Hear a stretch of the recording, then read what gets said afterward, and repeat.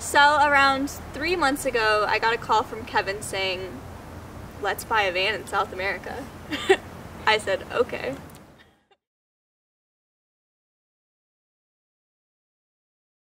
We've done half a dozen cross-country road trips, including Canada. We've driven across Mexico. We've all driven across Iceland and around Iceland. So the best way to travel South America was just by van. It's the best way to see places. You can control sunrise, sunset, the duration you're at places.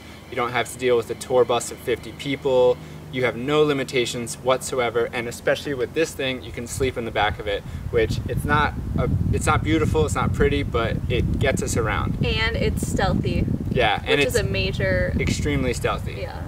So a few months back, I went to New Zealand and I met up with some homies who bought a van in New Zealand. And first thought that came to mind for this trip was I got a message. There's a bug in my eye.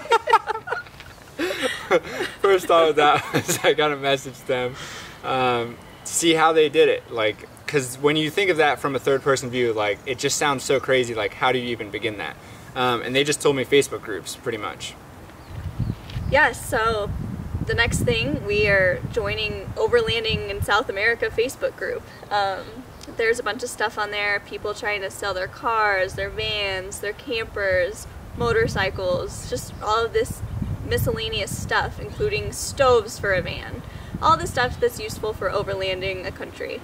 So next thing you know, we're members of this group, and first off, to join these groups, you have to request them, which takes up to 24 or 48 hours. You have to put your name, why you want to join. Every single one has different survey questions. They're pretty easy. It's just they don't want any people just doing promotions or advertisements. It's strictly for people overlanding, which is super cool because every post is either valuable information, news like stuff like protests and border crossings being closed, and people buying and selling. To be completely honest, I don't think this trip could have been done without this Facebook group. There's been so much useful information coming from it, and this is where we responded to the post of a man selling this van. So, first things first, we bought this van for $2,000 US. All in all, excellent price. It's less than a rental car for 3 weeks down in South America. Our first thought was we were going to try to contact a local car dealership, but then the more we thought, we didn't think that was the greatest idea. So we did it from Overlanding South America's Facebook group. So in this Facebook group, there's people selling little sedans, minivans, sprinter vans, RVs, converted school buses, all sorts of stuff, with the price point being about from this $2,000 to I think like $60,000. 60, yeah. Like definitely. Huge range, and you never get to meet these people or see the van in person before you go, unless you're already backpacking, which was not the case for us. I was out traveling and we didn't even have much communication before this trip, to be honest. I had a really busy 2 months, but we weren't going to buy anything expensive, to be honest. Like Bri said, if it lasts 2.5 to 3 weeks, it's the same cost of a rental car, and we were extremely confident and that everything checked out. We trust the person who we bought from. We're like, you know what, like this will definitely last 3 weeks. If they're super confident, it'll last us all the way from Santiago down to Ushuaia and all the way back up to Colombia.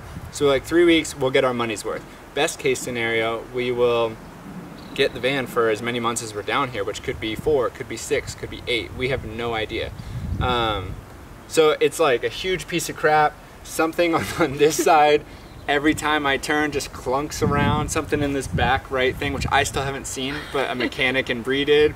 Apparently there's some like a fire extinguisher or some box or something. And at first we were like, there's no way there's a box making all this noise. But something just clanking around. Yeah. It's falling apart. There's noises everywhere. So it's a piece of crap, but it's been 2 weeks. I think officially 2 weeks now.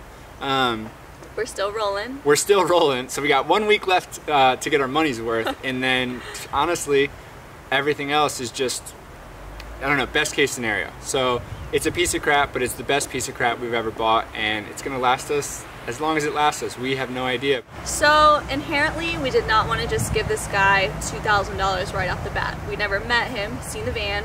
We don't even know if it's a legit thing. After all, buying a van in South America from someone you've never met or never seen sounds kind of crazy. We agree. So it sounds insane.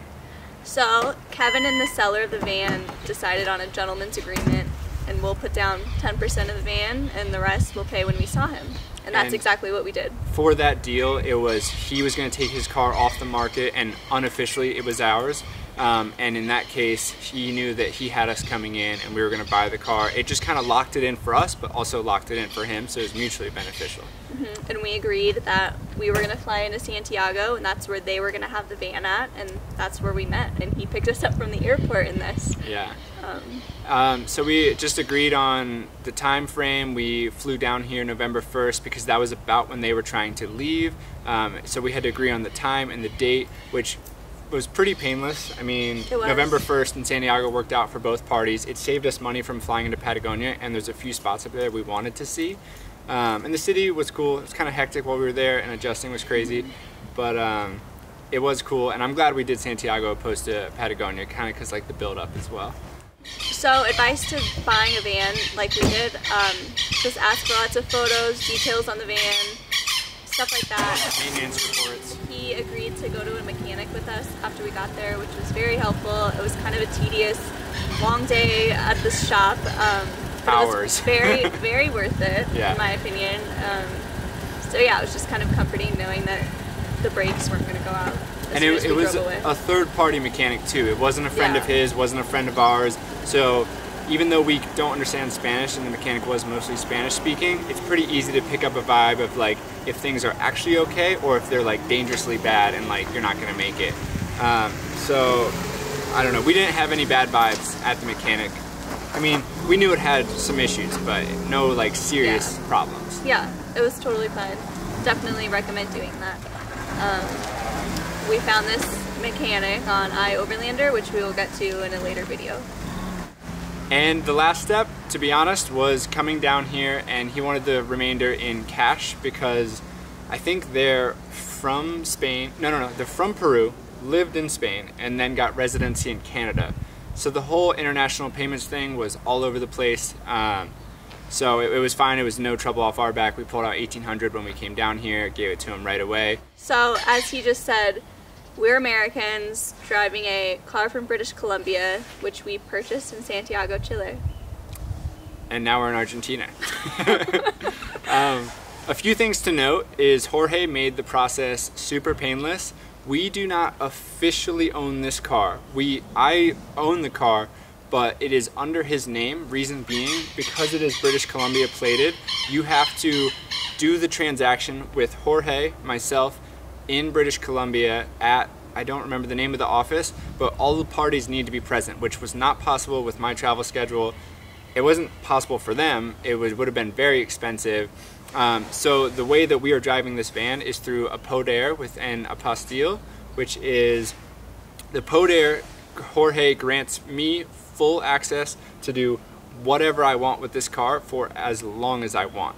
And then Jorge and I talked and we agreed, you know, if we drive this van back to Canada, we can do the official trade there and then it'll be in my name and everything. But to be honest, it doesn't really matter to me. So we're under a poder, and the apostille is what allows the poder to be international, because some border crossings, they're supposed to let you go on just a poder, but sometimes there's issues. So the apostille allows you to freely go through all of these countries.